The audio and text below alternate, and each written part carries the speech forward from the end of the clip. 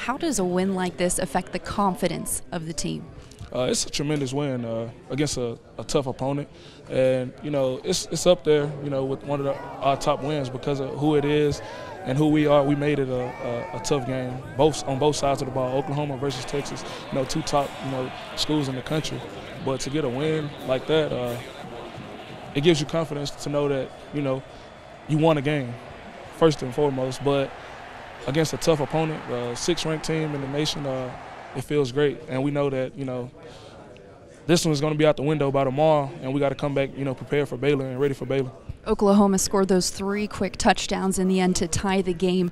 What were the emotions going through this team as they were trying to creep back in this game?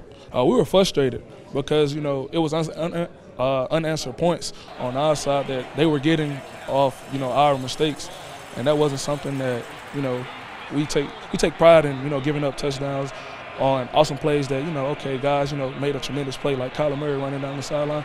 That guy's fast, sometimes stuff like that happens. But, to have busted plays, go for touchdowns, we, beat ourselves up on that so that, we know we got to come back and make up for it. And that's one of those things where we just got frustrated and, we went to the sideline and we just looked at each other and said, let's go, let's fix this.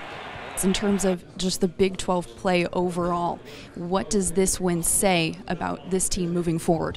We have to come. We have a target on our back. We have to come prepared for the next couple of weeks because everybody knows that we just knocked off Oklahoma, so they're going to want to come knock us off because of who we just beat. So every week, with the W, no matter who it's against, you get a target on your back because everyone wants to beat you because you beat a quality opponent. You're watching Sports Tonight, San Antonio's only nightly 30-minute sportscast with exclusive sports coverage you won't find anywhere else.